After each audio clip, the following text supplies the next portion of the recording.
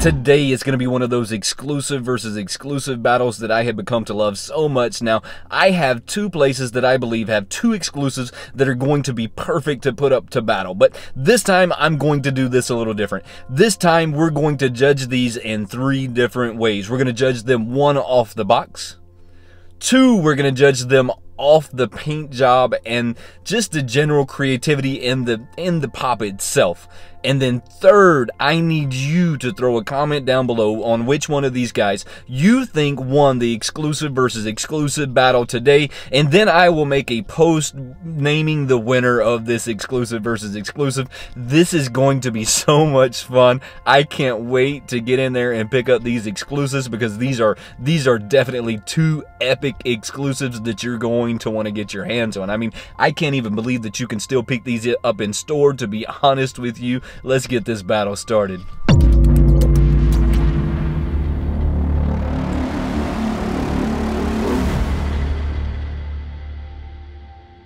One down.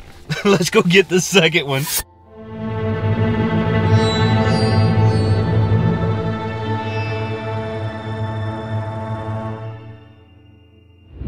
And this is going to be a really awesome exclusive versus exclusive battle. So we're going to have Walmart and we're going to have GameStop. As you already know, you can see from the video, right? Those are the two exclusives we're going to be going through. And both of these exclusives have really awesome cause behind them. Let's get into this battle.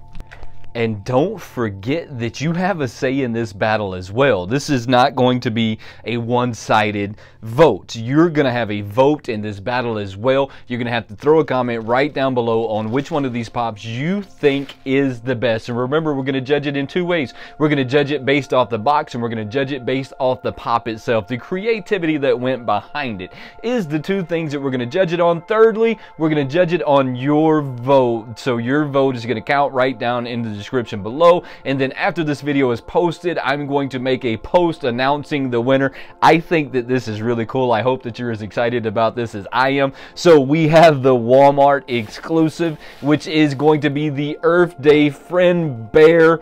Oh, this thing right here. I have been really excited about the Earth Day stuff and all of the Earth Day stuff that they came out with. Surprisingly enough, as long as I've been collecting Funkos, I did not know that they had Earth Day pops. And I'm really excited that I found that out this year. These boxes are super creative, but we're going to knock points against this box today. And this is why we're going to knock points. Because it has no finish on it, means it's going to retain water. Because it's going to retain moisture, I don't think these boxes are going to age well unless you put them in some kind of protector to hold the box in place.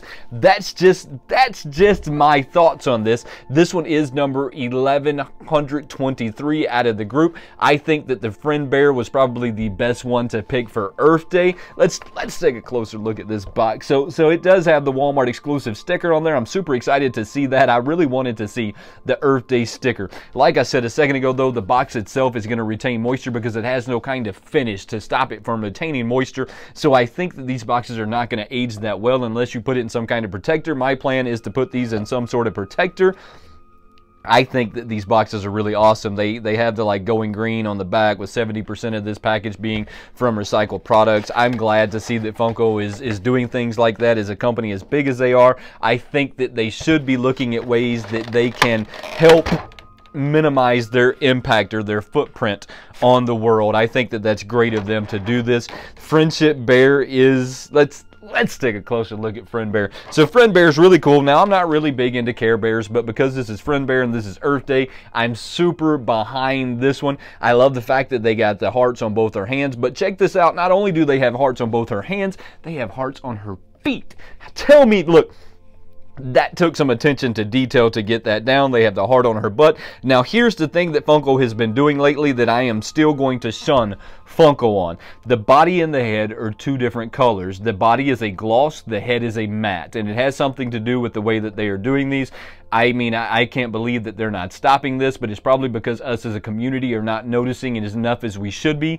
The body is a gloss, the head is a matte. I am going to instantly deduct points away from that as well. So on the box, we're going to give the box on this one, let's say we're going to give it Let's go 8 out of 10 Waynes is what we're going to do on that one. And then on the pop itself, because they didn't get the body and the head the same color, other than that, they did a really good job with her, but we're going to give it 6 out of 10 Waynes because of that. So that one's going to give this one an overall score of 14. But don't forget that your vote is going to count for 5 points. So whatever the spread is, you will have a 5-point vote in this no matter what it is. Next is going to be another really awesome exclusive. I've really gotten behind these so much more than I think probably I should have. But I've managed to get my hands on every single one of these so far. Is going to be the Make-A-Wish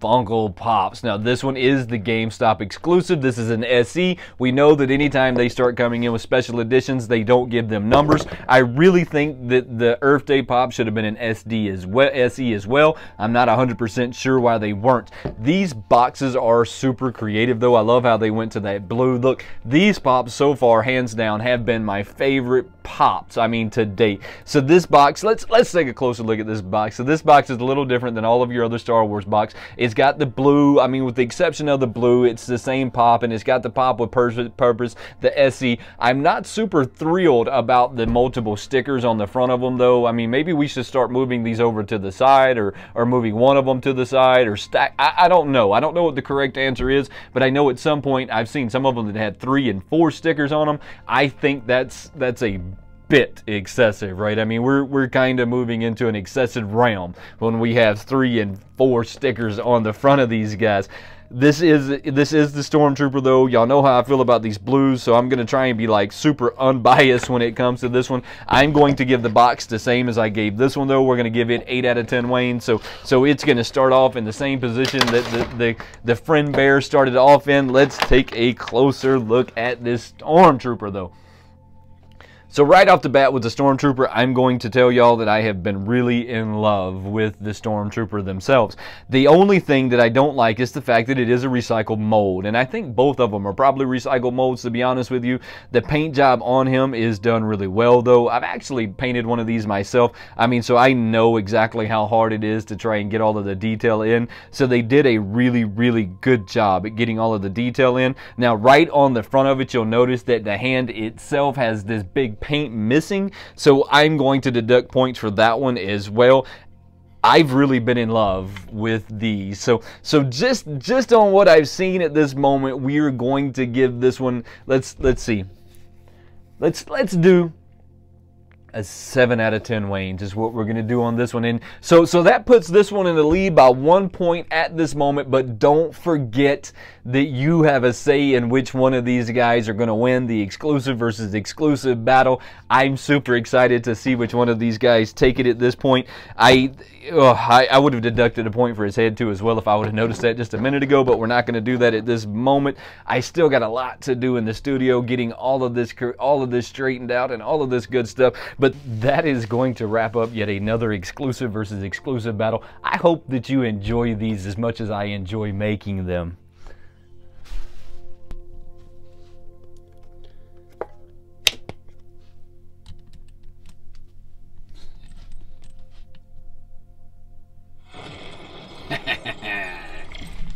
And the studio is coming back together slowly but surely. Just let me say thank you for all the love and support and the concern about the studio. I truly, truly appreciate you guys. But check this out. The Pac-Man machine is still going.